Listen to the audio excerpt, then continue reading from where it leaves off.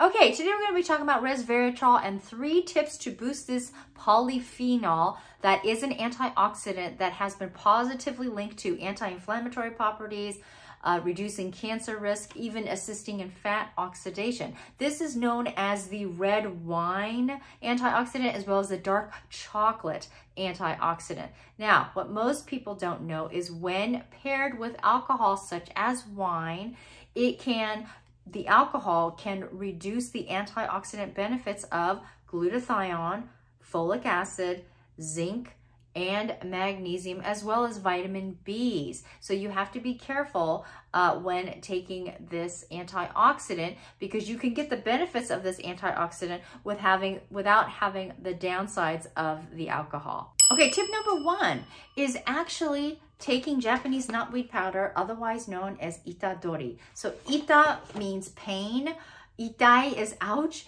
and tori is to remove. So it's like pain removal. And when you put the 2 words together, it becomes itadori. And basically what it was used for was for gum disease, sore mouth, sore throat, bronchitis, skin diseases.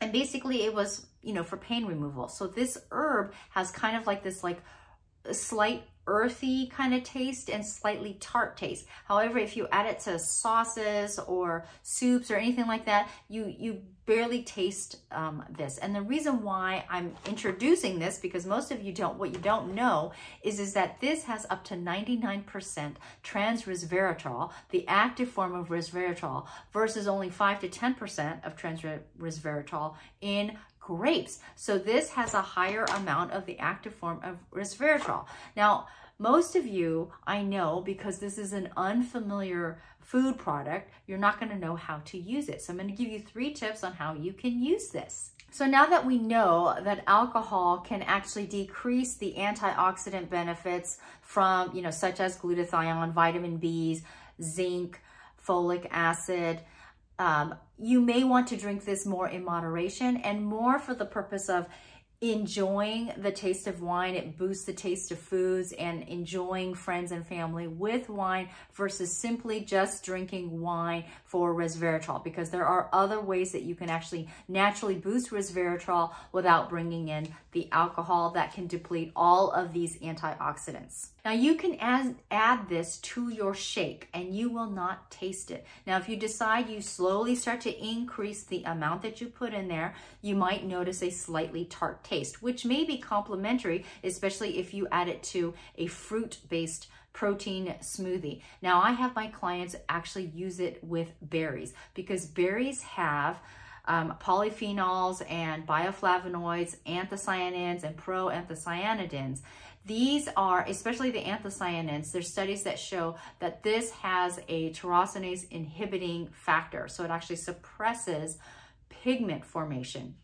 So when paired with that and resveratrol, it also actually helps boost vitamin C. So if you pair that, that's one way that you can use this powder, is putting it into your smoothie. Tip number 2 is using Japanese knotweed powder. Why not take one antioxidant, which is resveratrol, and then pairing it with another antioxidant, EGCG, epigallocatechin gallate. Matcha powder is chock full of this antioxidant. It actually has the highest amount of this, as well as the bioactive ability of this, because it can be taken in so many different forms. Now, this antioxidant has been clinically shown over and over for its anti-inflammatory abilities to boost brain and liver function, assist in fat oxidation, as well as what it does to cancer cells. So much so that there are more studies that are being done with this specific antioxidant. Now, there's one study, and again, the links of this will all be in my blog, which I'll put the links down below.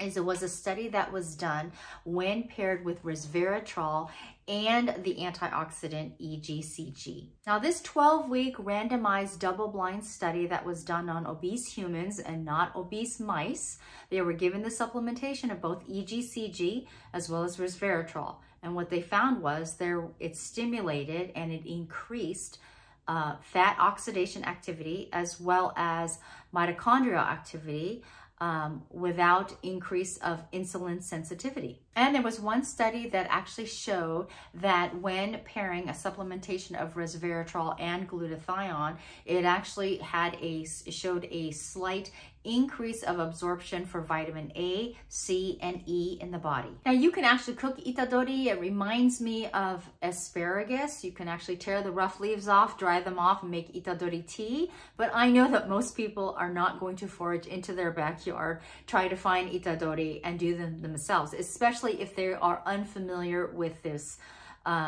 this food. So you can actually take the Japanese knotweed powder, which I'll put a link in the description below, and you can add small amounts to it because it doesn't have very much of a taste to it. You can add it in things like soups and sauces and even desserts. And if you add a little bit more, it does have a slight tart taste to it. So if you add it in things like berry pie fillings or lemon meringue filling, lemonade, tomato sauce, you're not going to really detect the taste of this. It's so subtle. Now, if you find yourself struggling with treatment-resistant hyperpigmentation, or you yourself are a professional that treats people who have treatment-resistant hyperpigmentation or autoimmune-related skin diseases and disorders, one of the things that I recommend, especially for my clients, is especially for clients who have been on a lifetime of medication, they're addicted to sugar, or they just naturally do not eat healthy, and it's very difficult for them to eat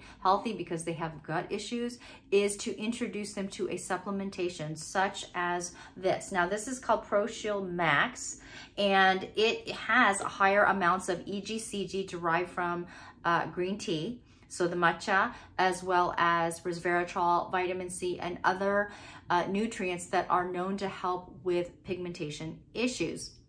And the reason why I'm recommending this is because it is easier to change someone's skincare protocol. They're right on board with changing their skincare protocol than it is to change their eating habits. So if it is very difficult for them, then I introduce them to this supplementation. And because it's all food derived, the results of their pigmentation usually takes several months of consistent dosages of this. And I'll put a link up above or below to one of my clients who had really resistant treatment-resistant hyperpigmentation.